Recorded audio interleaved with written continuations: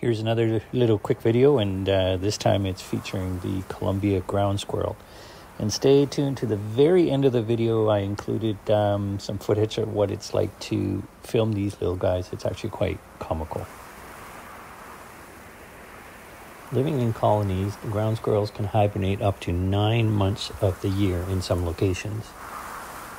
When they do emerge from the dens, it's the males that come first, followed by the females, and then the young ones. Speaking of young ones, the babies spend the first 3 weeks in the den, and by week 4, they're able to leave the den altogether. Since the time they spend above ground is relatively short, there's a lot of things to be done. What you see in this video is predominantly playtime. Nobody seemed to have gotten hurt. The ground squirrels face several predators that include raptors, badgers, coyotes, foxes, lynx.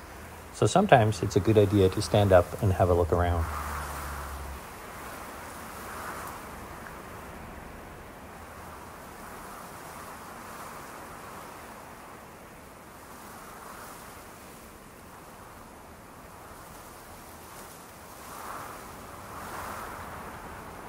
Anyhow, there you have it, a quick little insight into the life of a colony of ground squirrels here in British Columbia.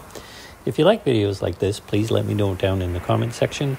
And as usual, please also don't forget to like and subscribe. Thanks for watching. See you next time.